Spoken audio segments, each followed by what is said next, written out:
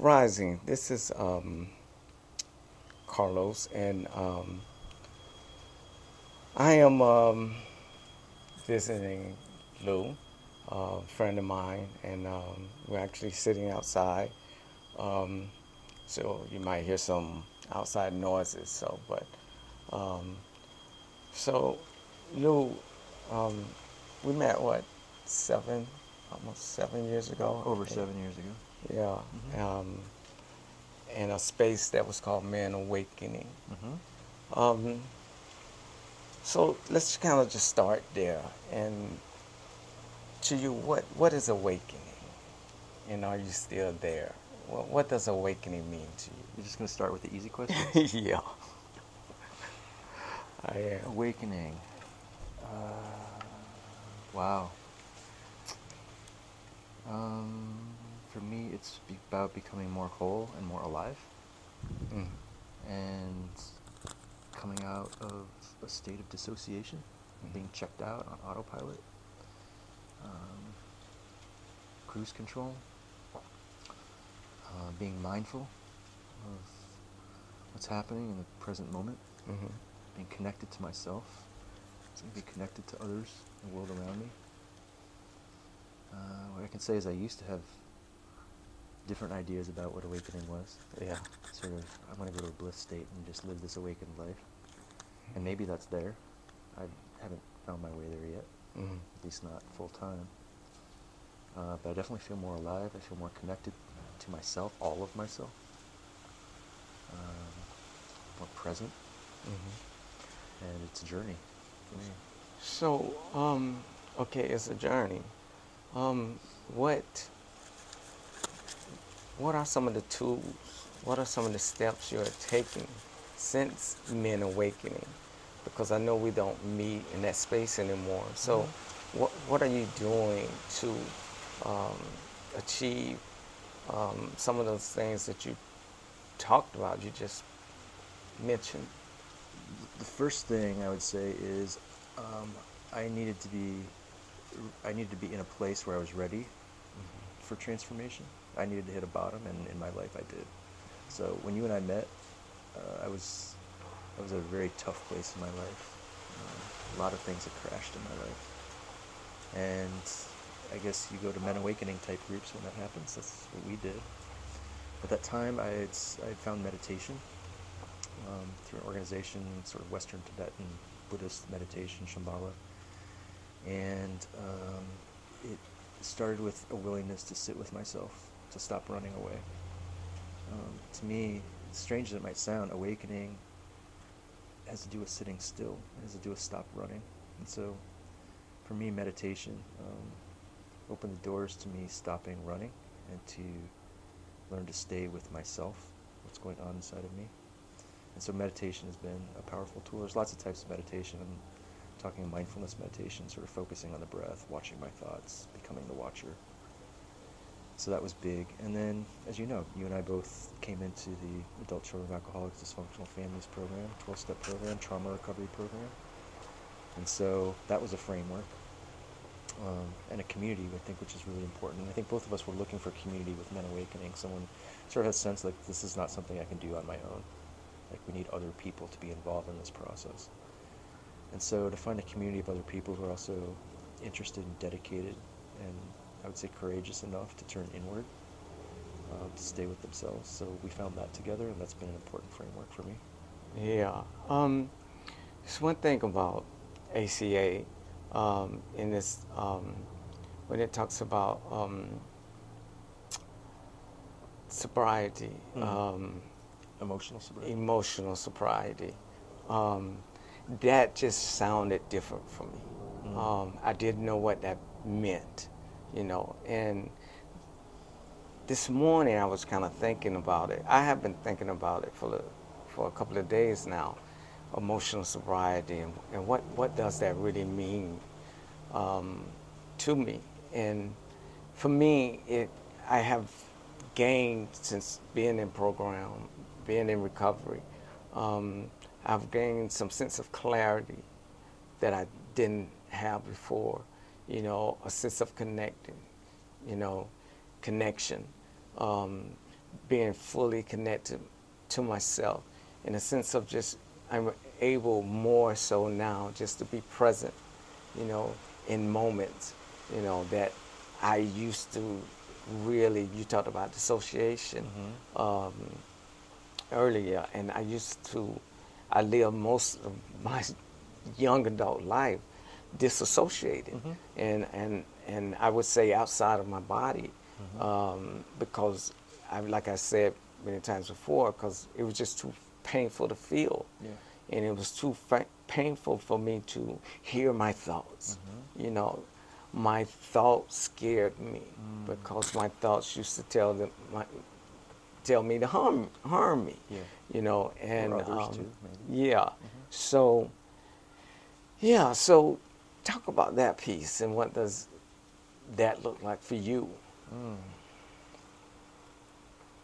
Well, ACA is a 12-step program, and you didn't have any other experience in 12-step programs, right? So 12-step programs are usually focused around addictions recovery, chemical addictions, although they sort of expanded into other process or behavioral type addictions. But so you didn't really have that framework. I did a little dabbling with AA. I did free thinkers in AA because the religiosity was not a good fit for me. I did some Al-Anon, and I found ACA through Al-Anon. So, 12-step programs are an addictions recovery program, and so the word sobriety is probably going to be a part of things. Emotional sobriety isn't a phrase that resonates with me deeply usually, but I think it's a good transition into doing trauma work and understanding trauma work from an addictions recovery perspective. The two go hand in hand.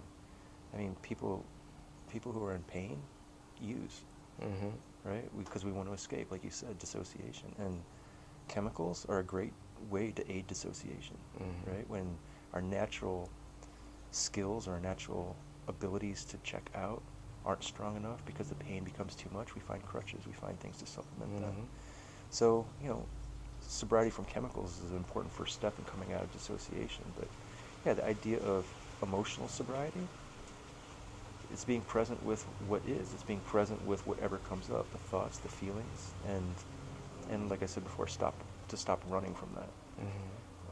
And it's tough. It's a courageous act because it can be so painful, especially when we've done it. Here we are, early 50s, right? We did it for most of our life, and it becomes really habitual, and all that pain stores up, into stored grief. And so I think coming into emotional sobriety for me meant going through that process of grief. And to be clear, that's not a love and light process. This is a shadow work process, and it's painful and it's deep, and people have to have a willingness to go there, and it seems like you're never going to come out. And to go there, and this is you and I, this is our fellow travelership. We've walked that path together. Yeah. The path that a lot of people just don't want to go to. Yeah. And, and for me, thank you for saying early 50s, but I kind of hit the midpoint. We round down. I hit the midpoint in that. But, I just realized when you made that statement that a lot of the things that I brought in before ACA, that I brought in, have shifted for me. Because you was talking about chemical addictions and stuff like that, but it goes beyond that. We have sexual addictions and money addictions, video games, scrolling, TV, working out. Yes, because I think it's important that we mention those shopping addictions. We mention those things too because it's just broad. It's much more broader than it's the just internal drug chemical. Like we can become awash in our own internal chemicals when we engage in these behaviors, and it's just like shooting something up or drinking alcohol. The effect on the inside body is the same. We're addicted to our own internal chemicals. Yes. And so emotional sobriety is detoxing from that. It's detoxing from that. Yes, and and like you say, it's not love and light. It wasn't, but the program speaks about becoming your own loving parent, and I like that piece too. So that was the last thing I wanted to hear when I came into the program. Like I want to be what?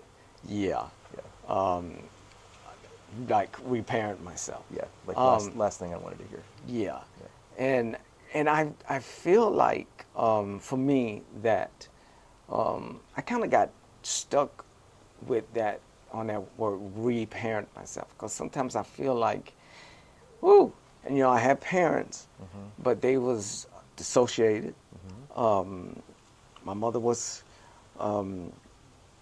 angry, a rager. Yep. Dangerous. My dad, I felt that he was very introverted, very disconnected. Unavailable. Yes. And for me, I wasn't even given the tools the first go around to parent, to even know what parenting was. Like, how can you reparent when you've never been parent? Yeah. Yeah. Yeah. Yes. Yes. And so just coming into ACA with that, and what kept me coming really was, first of all, I knew I have tried everything else. Yeah. And like you said, I've tried the religion piece. I was preacher. I was in the ministry for a while, and I was constantly seeking those things outside of myself. But I realized that I would always end up with my how do I want to say this? I'll always end up with toxic people, damaged people, and because something in me would seek them out. It was what was familiar. Yes, that familiar piece. Yeah. It was It was familiar. just what was normal. Normal being what usually happens, and it was familiar. It was normal, and as much as I think, oh, that's, I don't want to do things like my parents, or I don't want to be like them. We're sort of ingrained with what we were raised with and what was imprinted, and we just go to what is familiar, and we end up repeating the same thing over and over, and that's the intergenerational idea of dysfunction. We just pass on in one flavor or another. We pass on the dysfunction until we decide we're not going to, and that is the emotional sobriety. That's the awakening, is to come to a place that says, to be conscious enough to have a choice. Yes. To do something different. Yes. Because when you're on autopilot, there's no choice. You just keep doing the same thing over and over again. Yes, it's habit. And it's a lot of work to get out of those tracks. It's so ingrained, and it's terrifying to not do that, right? Because that's our survival. Like, this is what got me here today. As dysfunctional as it is, for me, people pleasing or over responsibility or these laundry list traits in ACA, this is what I held on to. This is what got me through. And now I'm supposed to let go of that and put a lot of work in to let go of the thing that helped me get here. Like, that's a scary proposition. And so we have to go slowly. And so it's reparenting, but reparenting with gentleness, humor, patience, love, respect. And I can't bring that critic, which we talk about all the time. I can't bring that critic to take the lead in this process. It's like throwing gas on the fire, right? It's creating change from a place of love, which is not a place that I knew very well. Yes. Compassion, self-compassion, and love, gentleness. Well, let's talk about the critic piece. Let's do that.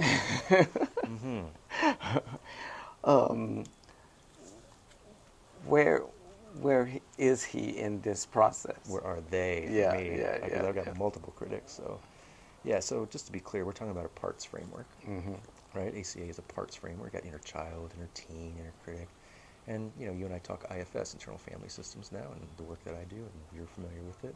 It's a parts framework. So what I would say is I have multiple critic sort of aspects of me with different flavors, but my understanding of my own inner critics has definitely evolved over time. It started when I first identified, it immediately resonated with me that I have an inner critic. I knew that I could be harsh on myself, and probably, at least in my brain, my own head, I was harsh with other people. Usually didn't escape my lips because I was Lou the nice guy. But I had a clearly identified with the idea of having an inner critic.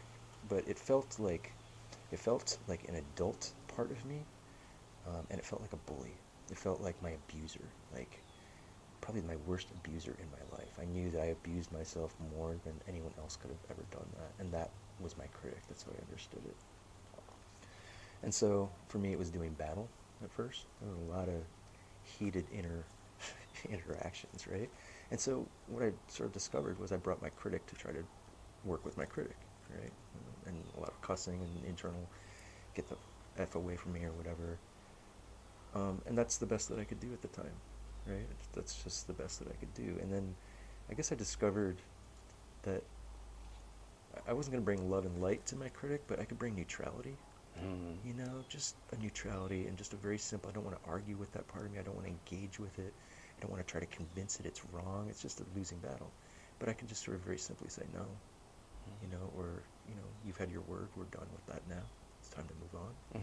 And find ways to set those sort of more neutral inner boundaries with inner limits with the critic. And then it creates space. Yes. Right? The space is created for something else to arise. True. So what I'm hearing is you don't deny or push them away. You kind of integrate it. It's somehow creating space with the critic without shame. So what I've come to understand is a critic, those critic parts of me are still just wounded children. Yeah. And so I don't want to be brutal with these parts of me. And I've come to the place there are no bad parts. Right? There are parts with extreme views and parts that, you know, as sort of drive the behaviors in my life. There could be consequences with that, that's for sure. But all my parts, every aspect of me that has an idea of what is best has my best intention in mind. Like, I've just come to believe that, even my critics.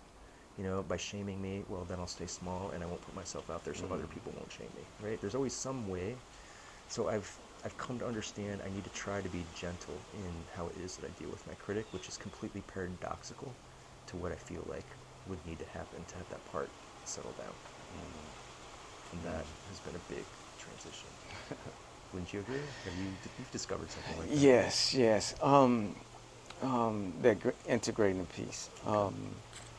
Really, for me, just to make it kind of, just to simplify it a bit, is really sitting with that part and really hearing what it also needs. That's right. You know, because, like you said, it is kids, you know, with unmet needs. Unmet needs. And so I needed to hear them and understand that they really wasn't there purposely to hurt me, you know, to harm me. In some way, I call him, he was a he thought he was protecting me. Sure. You know, keeping me strong. In some ways he was. Yes, keeping me strong because I had to harden through life. And I felt that I had to harden. And when did that start? When did your critics arise? Ooh, for me. When did they start doing what they were doing? Wow. Yeah. For me, I would say around 7, 8. When you hardened. Yes. Because you knew to survive, you knew you had to harden. Yes. That tenderness or just floating out there in the environment that you lived in was too dangerous and it was unbearable. Yes. So you had to harden. Yes. Yeah. Yes, and it was a process. You know, it has been a process, and like you spoke about meditation, and starting my day with it, and connecting to my inner family, and really, like I said before, hearing what they need, and just bringing them in, you know, and allowing them space, and I would say space to show up in my now. So, but when they show up, you don't bring your critic to them anymore, right? No. What do you do? Oh man. Yeah. That's the big question, right? Yeah. For me, what I do, I think I just believe it's the higher. I was going to say higher self piece, higher power piece, Sure, yeah. but the loving parent piece. Yeah. Different words for it. Yes, all of that. You know, all those. You know, ain't. There's a part of you that knows how to bring compassion to the parts of yourself. Yes. And you access that. Yes. And you awaken that part of you. That's the awakening, isn't it? Yes. Because my critic would sound like my mother. You know, and it would be my mother's voice.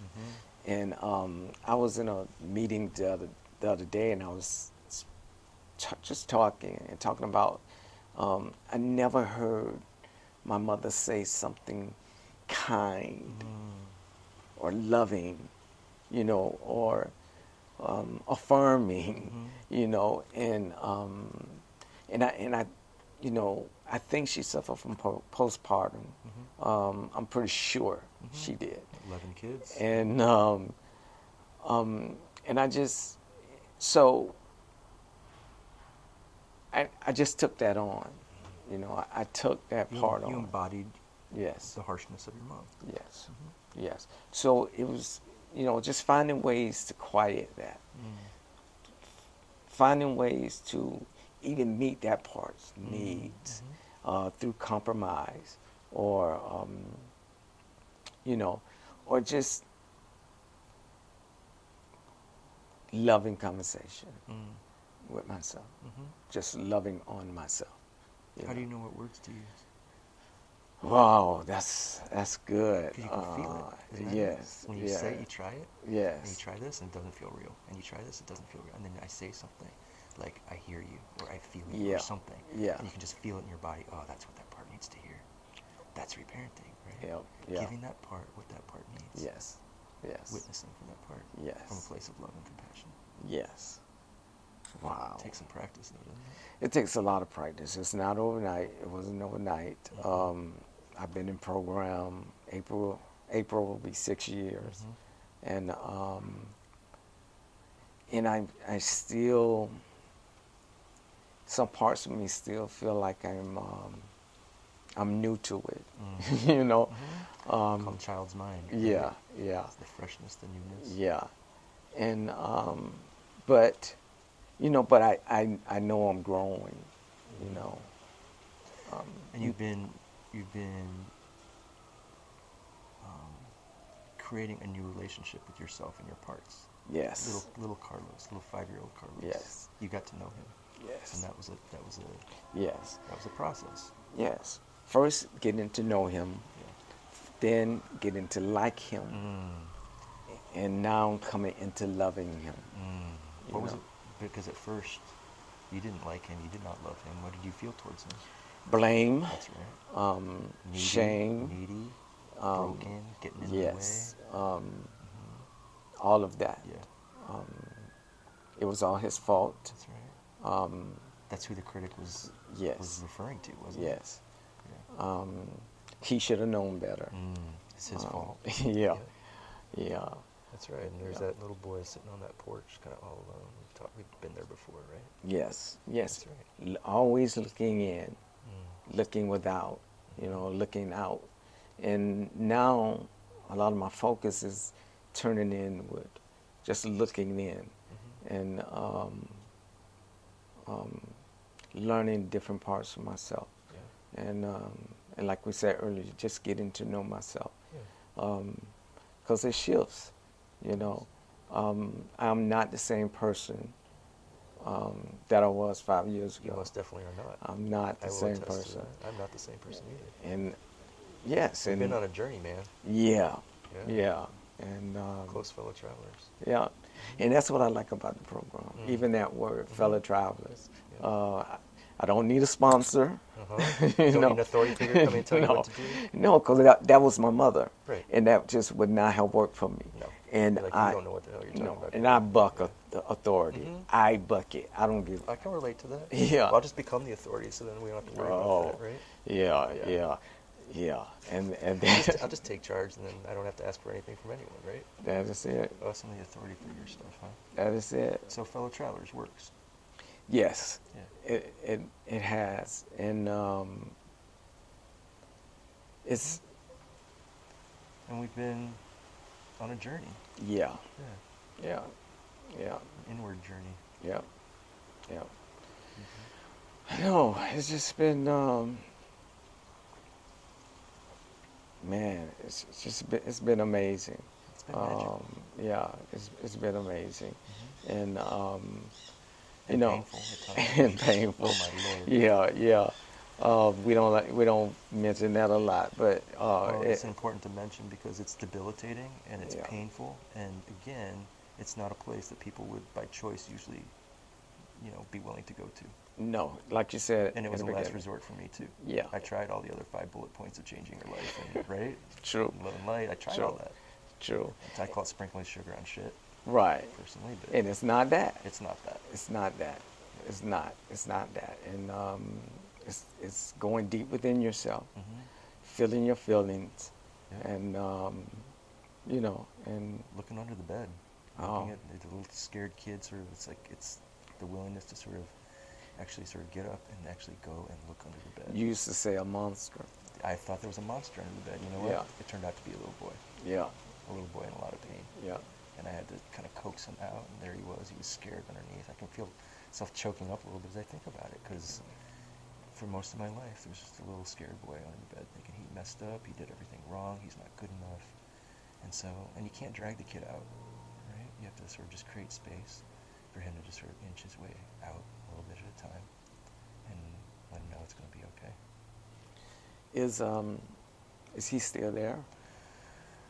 He finds his way back there sometimes, right? But he doesn't live under there anymore, right? He'll kind of find his way back there. There's a familiarity sort of in that space. But I think, you know, I've said before that when we do genuine trauma healing work, when you meet these parts with love and compassion and you cry those tears, you only cry those tears once. There may be layers of them, you know, different sort of sets of tears, but healing really does happen and it transforms. And I don't have panic attacks in the way that I used to. You know, I still wake up with anxiety sometimes, but not like I used to, not every day. And I don't have a critic running my life. And I don't have a little kid stuck under the bed. So he will find his way back there because it's so familiar to him at times, but I know that. I have a relationship with him. I know sort of when I'm like, oh, I gotta go look under that bed again, he kind of found his way back there. And we have a relationship, and he doesn't have to stay there. He doesn't have to stay there anymore. And he can be a part of my life today. Yeah. Just building relationships with your parts. Yeah, building trust. Trust. Yeah. Parts that we have left on the beds. Yep. Or we parts that got left behind. Exiled. Behind the screen door. Yep. You know. Right. And just opening up, you know, for me, opening up the screen door. That's right. And just letting him in. Yeah. You know, and yeah. And learning, like you said, learning to love him. Learning to love him. Because he's so lovable. Yeah. They really are, those little ones. Yeah. Yeah. Yeah. And they deserve it. And it wasn't their fault. It was not their fault. And it's the practice now is to make sure that they know that. To make sure they feel that. That they know that it's not their fault. Yeah. And they now do have a loving parent. They do. Yeah. Yeah. You know, and we give them the love that we've been seeking our whole life from other people. Yes. Wow. Wow, man. Thank you. Thank you. Maybe we'll do this again sometime. Yeah. In this new year. Yep. So I appreciate it, and I appreciate your honesty and your openness to share. Well, I appreciate you stepping out into the world and starting to do this podcast now. It's very cool. Congratulations. Thank you. It takes a little courage to do something like that. All right. Yeah. I love you to life, man. All right. Likewise, love you to life, man. All right.